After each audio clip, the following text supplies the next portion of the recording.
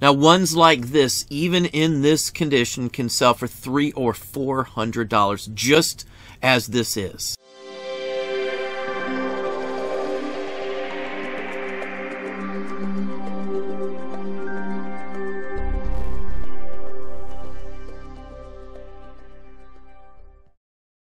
Hey, it's Don. Today we're going to talk about picture frames for just a little bit here. Now, I love picture frames. I framed my own artwork for years. I like doing oil paintings on the side of family members and things like that. I used to do portraits a lot, so I always sought out picture frames, nice ones. Like this one here. Now, this is a nautical one, and I think you can see the dolphin designs on here, seashells, the whole works. Now, something like this is a $10 or $15 purchase for us. I've bought, geez, a lot of frames in my day. We've made thousands just off picture frames in themselves. I love the hand-carved wood ones. That is not hand-carved, but it's still a phenomenal, nice one. 1870s, maybe even a little before that from the way it looks. It's very, very well done. Now, with picture frames, there's two main types that I personally look for. I like anything that's hand-carved wood, where the design on the sides, instead of this being gesso, it would be hand-carved wood. And they do exist this elaborate and this unique, just like this one here. I've seen them with all sorts of different things. Military motifs. I've seen them with military motifs of tanks and things like that, howitzers, Spanish-American War. I've seen transportation ones with train images on the bottom that advertised for train lines. There'd be posters inside of them. I've seen gessoed versions of the same thing. Frames in general are cool in my opinion. It's really unique to find something this elaborate. This one's probably going to stay with us for a while. Any of these sorts can do phenomenally well. Now, the back of this here, it's just old, beat up, dirty, aged looking wood. There was something in this when I purchased this, in all honesty, but it was just trashed out. There wasn't much left. I only wanted the frame. That was the key factor. It's pretty heavy. It's solid wood with the gesso, which is basically a thick plaster, and then it's been copper leafed and gold leafed.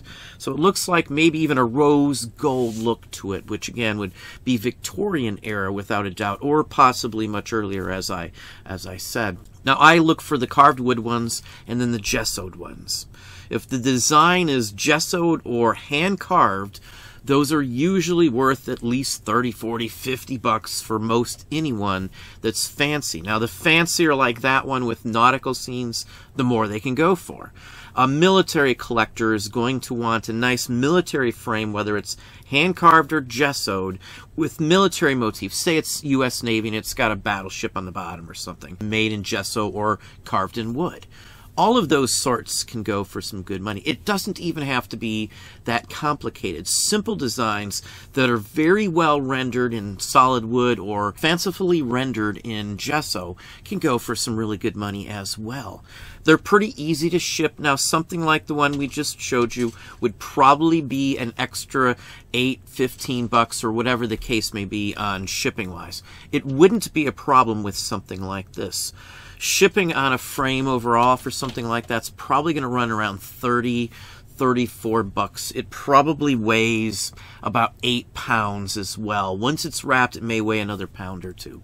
That is one consideration I always do when I'm buying picture frames. Let's look at a few just to give you an idea on where prices will fall on stuff like that. So we're in Seller Hub here. I'm in the research section and we're looking at Terapeak. And I've just typed in picture frame gilt. That's all I typed in. You can type in gesso, you can type in carved, whatever you want. You're going to find a ton of picture frames for any of those designations. I'm looking for gilt today. I have basically a rose gold or possibly copperish tone gessoed frame, nautical. You could even look up nautical frame and you would be surprised at some of the prices that come up. Major companies have done picture frames like Tiffany, for example. So you can run into, in fact, Tiffany Studio is the first one. Tiffany Studio is at the very top. Carved wood, again, you can see the prices on here. An empty frame is just fine. Many people may fix them up, plop a nice vintage mirror in it, and mount it on the wall. A decorator piece. They're highly sought after. The fancier they are, the better they will sell almost every time. Most of these fancy frames sell very, very quickly right after they get up on the market. Now this one is a nautical one as well. If you look at it, you can see the resemblance of seashells and things. On the inside, it almost has a fin look, like maybe a dolphin leaping, going around the edges. It's multi-layered, so there's an outer and an inner piece. You could throw a mirror in it just like this one here. Great example of how well this displays. You'd want a beveled mirror as this one is. On most of these vintage ones, you could fix it up. You could sell it for more even if it is fixed up with the mirror and the whole works. So there's many different opportunities with this. A carpenter or a plaster worker could easily fix something like that up, remount it, fill in the gaps, tint it, gilt it, the whole works. It's not that complicated. But anyway, this is just a spectacular one in the $400 range. Yet another one, and this one has ears of corn going around the edge here, like a harvest fall or something. It looks like leaves on the inner side. There's leaves and branches running over that side too. Again, it's gessoed. You can see the cracks running vertical along the side where the corn is. That's plaster that's now cracked due to age. It can be stabilized, it can be sealed, it can be tightened up where there isn't the gap where the miter cut would butt right into each other. It can be repaired. These are very easily repaired. Somebody could gilt it instead of the silver gilt finish on it. Lots of things can be done with this. And we're just talking about the wood pieces, the frame, and the gessoed part itself. $325. Now here is one that's marked wood frame. It may have gesso work and wood carving on it as well. That is something you will run into where the main work is done by carving and then the detailed work is done by gesso applied to the surface of this. Rather unique, rather nice. This is something you'd see like for a mirror. That's what I would say someone would use this for, or a vintage oil painting. Whenever I run into one, I'm always thinking about who would want that type of frame. With a nautical one, there's tons of people. A sailor, someone who likes like Nantucket or the ocean, all that sort of thing. So it has a wide reach of people that would want that. Just like this one here, the style, the design would fit even in a modern day home just because of the sheer uniqueness of the frame. Here's another gessoed one. Again, some of this is going to probably be wood with all the rest being gesso. So it's really, really unique one here also. It's not very wide. It does look to be vintage. Many of these you could run into would be marked on the back by a specific manufacturer. I don't think this one has a name. It does have a partial label on here. That may be the source of where it came from. And yet another one. Now this image isn't so clear, but it's really a spectacular piece of gesso, probably a mix of carved as well. This is the sort of thing that can sell for hundreds of bucks, as you see this one here. I believe this one went for almost $500. It's got some nice work at the top. Those are usually gessoed pieces of wood, so there'll be a backing piece of wood with the flowers being in gesso. It's been gilt at the end of the day. And yet another fine example. This one's a whimsical design, probably for a child. I would say someone would be interested in this. It's a nice piece of craftsmanship here. Hand carved. That's all hand carved, they're saying on this one. Now these do not have to be old to carry a value. If it's hand done and it has the work, the investment in quality in it, it doesn't matter on the age because someone's likely going to repair a vintage one to still use it on their wall. So this will cut out the middleman. It's an excellent piece here. $500 mark as well. Now here's another example, and this is like a leopard pattern printing technique where the gilting is done in like a two-tone. It gives this bubbly leopard look to it. This is really old. If you don't know a little bit about it, especially looking at the back, looking at how dark and how crude they can be on the back. It's just a handmade frame that someone's put together and then added the pattern to it.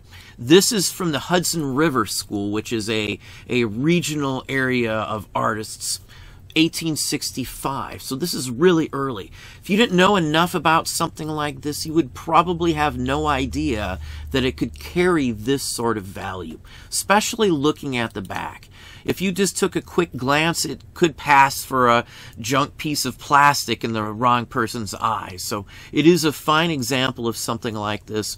It's got that crude, that handmade look to the back, especially with the little support pieces you see there.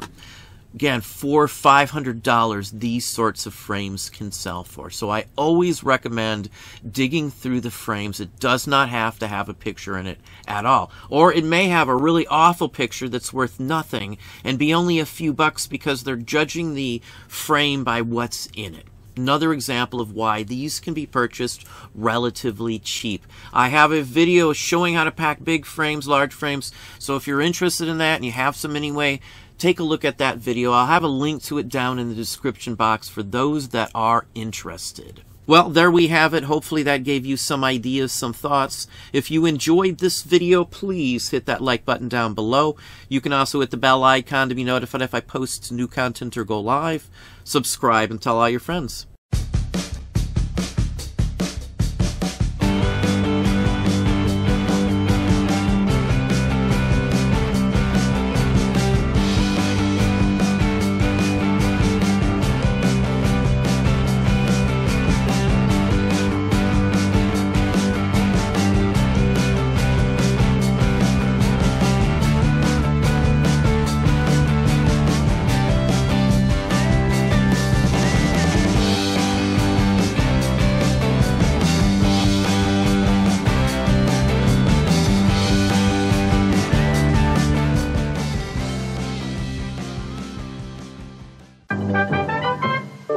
Walks downstairs alone or in pairs and makes a slinkety sound. A spring, a marvelous thing. Everyone knows it's Slinky. Everyone knows it's Slinky. Slinky sold separately in metal and plastic.